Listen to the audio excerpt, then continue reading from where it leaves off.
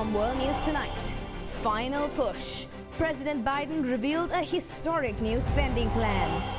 Criminal investigations. Ukraine cracks down on fake vaccination certificates. Zuckerberg's announcement. Social media giant makes a big change as they unveil a new name. Frankie the Dino, a ferocious and talkative dino, passes on a message to think about. From the global resources of the Derana Media Network, this is the Derana World News Tonight. Now reporting from Studio 24 in Colombo, here's Anuradhi Wickramasinghe. Good evening and thank you for joining us on World News Tonight. On today's coverage, we start off from the United States. President Joe Biden said he had secured a new $1.75 trillion framework for economic and climate change spending that could pass the Senate. But progressive House Democrats say they need to see the plan in writing before they jump on board.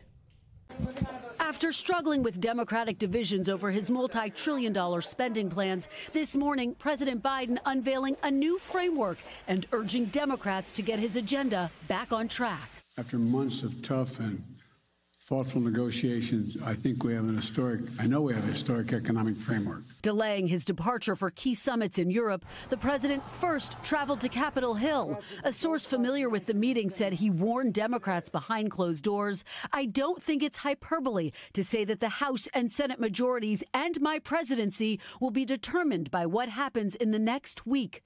Back at the White House, the president made his case. No one got everything they wanted, including me. But that's what compromise is. That's consensus. And that's what I ran on. The price tag of the social policy and climate plan, $1.75 trillion. It includes funding for universal pre-K, elder care, and a one-year extension of the enhanced child tax credit. But to cut the price tag down, many items were dropped, including free community college, prescription drug reform, and paid family and medical leave, a key proposal the president had been touting just last week. We're one of the few industrial countries in the world that does not have paid leave. Progressives had demanded a framework on the social spending and climate plan before they would support the bipartisan infrastructure bill. And tonight, some blasting the president's proposal, saying there were too many cuts. Many progressives saying they still don't trust moderate holdouts Senators Kyrsten Sinema and Joe Manchin, who today suggested the price tag was not too high. We negotiated a good number that we've worked off. House Speaker Nancy Pelosi still not saying when she'll call a vote. Tensions are rising between France and the UK on the fishing row. Britain's government said it would summon France's ambassador to London to protest against France's actions in a post-Brexit fishing dispute. In the French port of Granville, the atmosphere is one of concern and resignation. Fishermen here who've plied the English Channel and the waters around Jersey for generations are the frontline victims of the worsening diplomatic war between the UK and France. That's what it comes down to, fishing licenses in the post-Brexit era. The United Kingdom says it's granted them to vessels that have a proven track record of fishing in its waters, while France insists London's only granted half of what it's entitled to, and Paris has been dialing up the heat.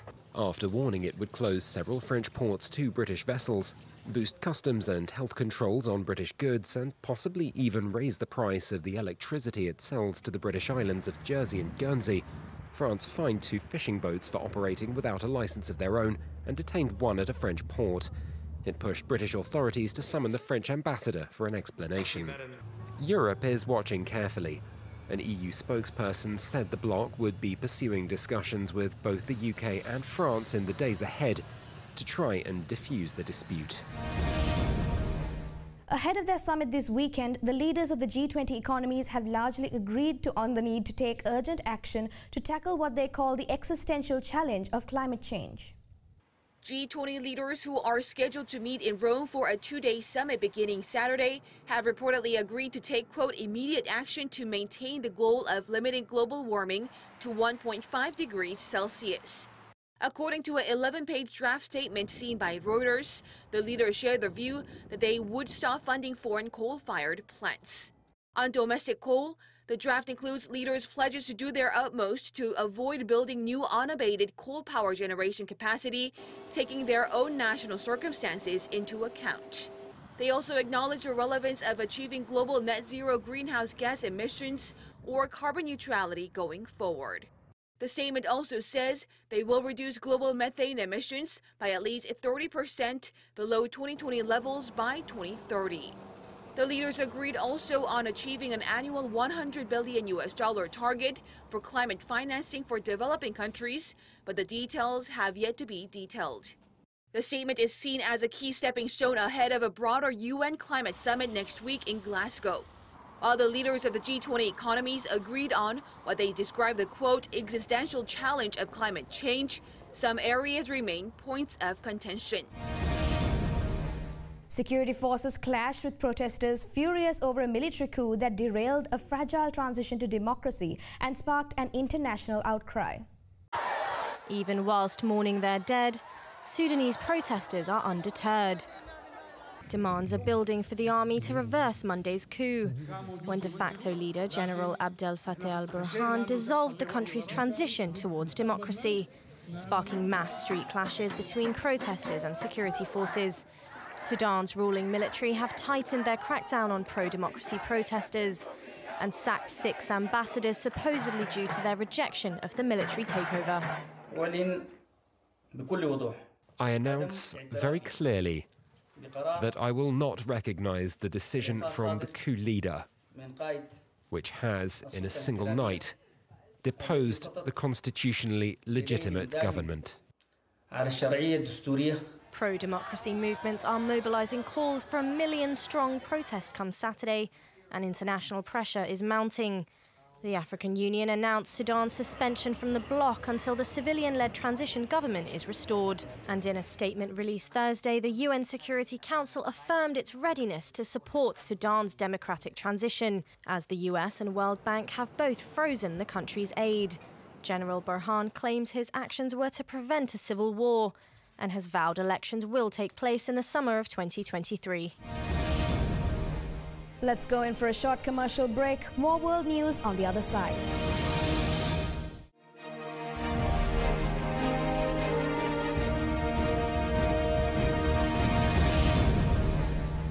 Welcome back. Now on to the updates of the COVID pandemic.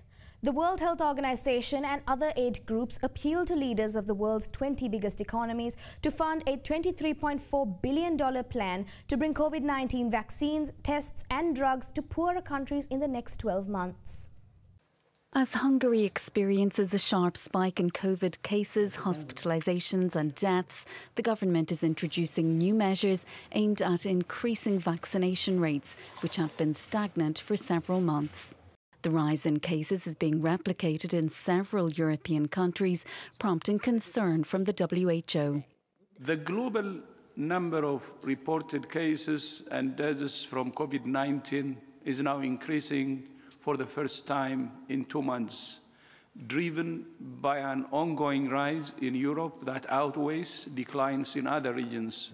Officials say the surge in cases can be partly attributed to low vaccination rates in Eastern Europe and Russia, where a partial lockdown has begun in Moscow. Romania is one of several countries reporting record numbers of deaths and infections, prompting it to seek help from its European neighbours. Doctors and medical equipment have been arriving from Denmark to help treat critically ill patients. Intensive care units are also under pressure in neighbouring Bulgaria, which has had the EU's highest COVID mortality rate for the past 2 weeks. It also has one of the bloc's lowest vaccination rates. The government is imposing a mandatory health pass on indoor entertainment venues, a move that's drawn anger from restaurant and hospitality workers who took to the streets of several cities on Thursday. As cases are plummeting in the US, hundreds of New York City Fire Department, or the FDNY workers, staged a protest outside the mayor's residence over the city vaccination mandate. For more on this, we have our Derana World News special correspondent Nicola Senaratne, who joins us now from New York in the United States. Nicola. Yes, Anuradhi. Last week, New York City Mayor Bill de Blasio gave some 50,000 employees of New York City a deadline to submit a proof of vaccination against COVID-19. Those who fail to show proof risk being sent home without pay. The FDNY has about 17,000 employees including emergency medical staff, firefighters, and civilian employees. The protest took place outside Gracia Mansion, the official mayor residence of New York City. Some call the mandate an infringement on their personal liberties. Based on current vaccination and the threat of unpaid leave, the city could see 20% of units close and fewer ambulances on the road. The FDNY says it plans to mitigate staffing shortages by enforcing mandatory overtime, cancelling vacations, and resigning employees to other roles. A New York State judge denied a police union request to temporarily block the mandate. The Police Benevolent Association, which filed a lawsuit against the vaccine mandate, said that the union would appeal Wednesday's decision by the state Supreme Court judge. Back to you, Anuradhi. All right, thank you. That was our Derana World News special correspondent Nicola Senaratne reporting from New York in the United States. Britain is to remove the last 7 countries on its coronavirus red list, which currently requires newly arrived travellers from these destinations to spend 10 days in hotel quarantine. Let's cross over to other Derana World News special correspondent Dilini Senaratne reporting now from London in the UK for more. Dilini? Yes, Anuradhi. Fully vaccinated arrivals from Ecuador, the Dominican Republic, Colombia, Peru, Panama, Haiti and Venezuela will no longer have to quarantine in a hotel. But the red list system will be kept in place and a country will be added back on the list if cases rise there. The changes announced by the Department for Transport will apply to passengers arriving in all 4 nations in the UK. Transport Secretary Grant Shapps said it was a good boost for travel and all those people employed in the travel sector. The list of nations and territories whose COVID vaccinations are recognised by the UK is also being expanded and will now include more than 135 countries in total. The governments in Scotland, Wales and Northern Ireland confirmed they would also like to be adopting to the changes following the initial announcement by the DfT for passengers arriving in England. Back to you, Anuradhi. All right, thank you. That was other Derana World News special correspondent Dilini Senaratne reporting from London in the UK. Ukrainian authorities are clamping down on a flourishing black market in forged vaccine and test documents as the country experiences some of the highest death rates from COVID-19 in the world. This is the moment Ukrainian police raided a doctor's surgery that is allegedly involved in a flourishing black market in forged vaccine and COVID-19 test certificates. This operation is just one of hundreds of criminal investigations publicized by the authorities. In another case, law enforcement caught a man hawking fake vaccine certifications on social media. Charging $114, he would arrange for a doctor to enter people's names as vaccinated on the national database, according to a statement by the Prosecutor General's office. The government has made shots compulsory for some state employees, and unvaccinated citizens face restrictions in certain venues. These new rules provided more incentive for those who do not want vaccines to get fake ones. Tatiana Mikhailivska, head doctor at the Infectious Diseases Department at Kiev Hospital No. 3, said buying those certificates was, quote, probably the worst crime committed against the country and our society. Ukraine is experiencing some of the highest death rates in COVID-19 in the world. It lagged behind its neighbors in procuring vaccines earlier this year, and now it is struggling to persuade a skeptical population to take them. Only around 7 million out of 41 million Ukrainians are fully inoculated against COVID-19. Surveys also suggest around half of the adults do not want to be vaccinated. Johnson & Johnson is highlighted in the latest COVID-19 vaccine news after it found that some 50 million doses sitting idly in its Baltimore facility are waiting to be distributed. As many as 50 million doses of Johnson & Johnson's COVID-19 vaccine made earlier this year may be sitting idle in a Baltimore plant, awaiting a green light to ship from U.S. regulators. That's according to 2 sources familiar with the situation who asked not to be named because they were not authorized to speak publicly about it. The Baltimore facility is run by Emergent Biosolutions, contracted by J&J to make vaccines. But the plant was forced to halt shipments in April after the U.S. Food and Drug Administration found the J&J vaccines were tainted with material from AstraZeneca's COVID-19 shots, also being manufactured there at the time. The contamination ruined about 15 million J&J doses and set back its U.S. vaccine rollout by weeks. The FDA said in a statement that it conducted a limited inspection of Emergent's facility in July. A previous inspection turned up a raft of sanitary, safety, and poor manufacturing issues at the plant. The FDA must still authorize the plant before Emergent can ship the vaccines.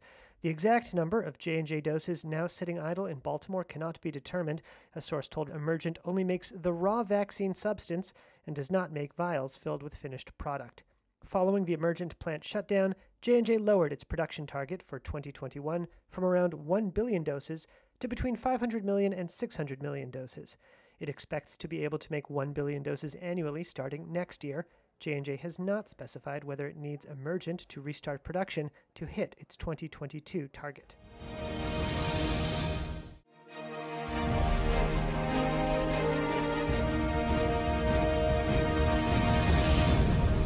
Welcome back. And for more world news, let's take you around the world in a minute.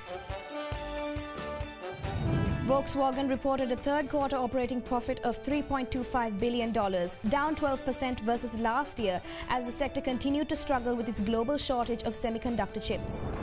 Supply chain woes cost Apple $6 billion in sales during the company's fiscal fourth quarter, which missed Wall Street expectations, and Chief Executive Tim Cook said that the impact will be even worse during the current holiday sales quarter.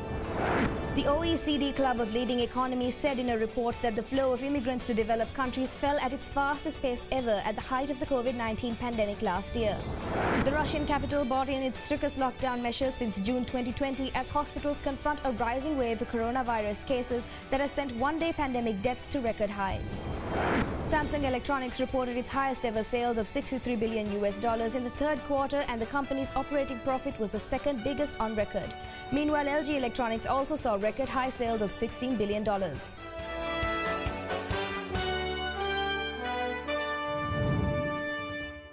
Facebook changed its parent company name to Meta as the tech giant tries to move past being a scandal-plagued social network to its virtual reality vision for the future. Rebranding critics have called this an effort of distraction from the platform's dysfunction.